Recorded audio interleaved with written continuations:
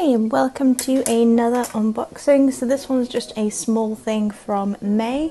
So I was supposed to have the Musashi figure coming in May, but that's been pushed back to July, as it always does with Alta.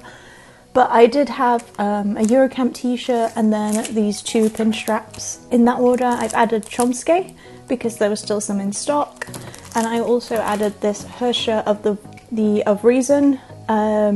It's called an Asteroid Chibi series from MiHoYo.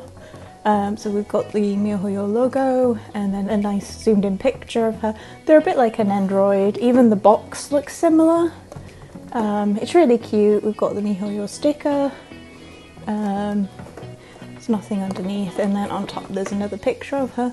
So I'm just going to go straight into it. This is the 9th one. I kind of do want to get Durandal or Herrscher of the Void at some point, because I've come to realise I cannot afford or have space for many huge figures, so this is where these come in.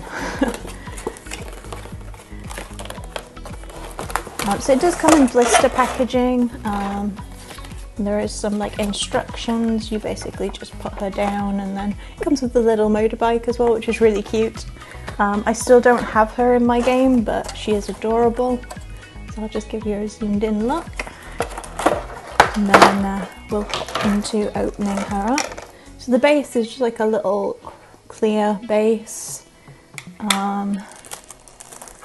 but oh crikey, they are quite heavy. Did not expect that.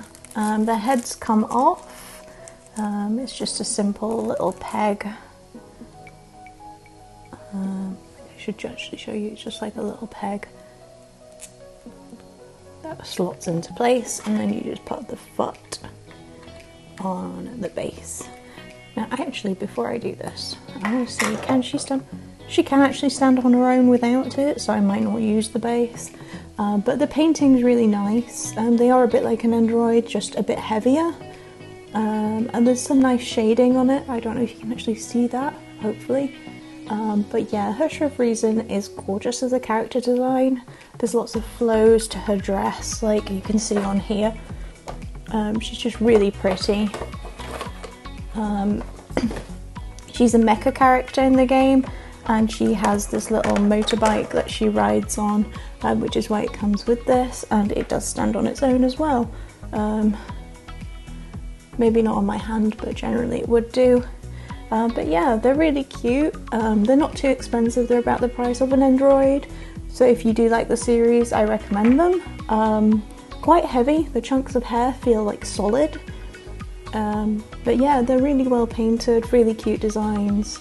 I'm happy to have her as my first of the Asteroid series. I'll take some close-ups, and thanks for watching.